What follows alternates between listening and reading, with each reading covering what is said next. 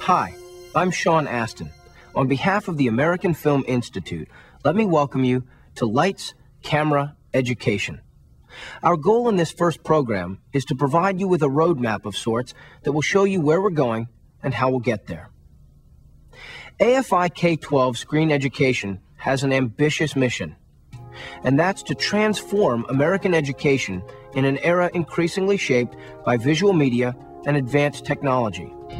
To further this mission, AFI has established clear goals, including help students master core classroom content, harness the appeal and power of filmmaking and media technology to engage students and help them learn, and enable students to master the literacy skills necessary for success in the 21st century.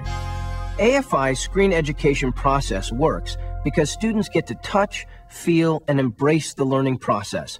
They get to do as well as observe. Screen education is fundamentally active.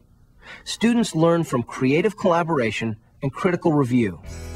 It's a progressive process in which students work together to produce a film for review and analysis by their peers, teachers, and mentors. The Screen Ed process affects learning in three significant ways. First, students take charge of their own learning. Through the filmmaking process, students construct knowledge on their own terms and then own that knowledge. Second, Screen Ed builds upon the visual literacy skills that most students already possess. Every step in the process relies on these skills and competencies in some capacity.